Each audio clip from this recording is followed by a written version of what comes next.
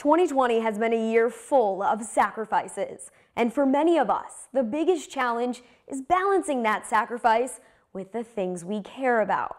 There's no better example of that than the Clawsons. The entire world is sacrificing during this pandemic. A virus that doesn't care who you are, how much money you make, or the family you have.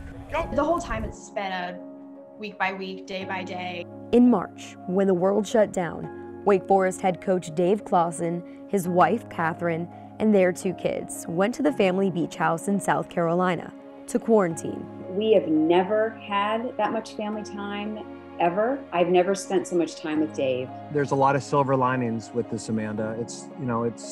I don't like the reason it's happening, but I can't tell you that I'm not enjoying some of this time with my family. He always told us every day how grateful he was that the 4 of us were together. That quality time came to an end in July when Coach had to go back to Winston-Salem for the football season.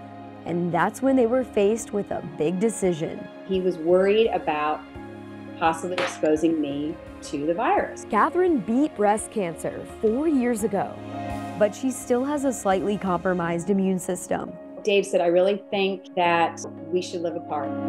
It was never a question of, are we going to take this risk? Are we going to do anything that puts Mom in jeopardy? No. Mom and their son Eric would stay in South Carolina since he was doing high school remotely. Dad was the one who had to sacrifice. Mom and my brother had each other. I was at school. We joke that Dad is more needy than us. Mom is fine, Mom is independent, but Dad is the one who comes home to an empty house.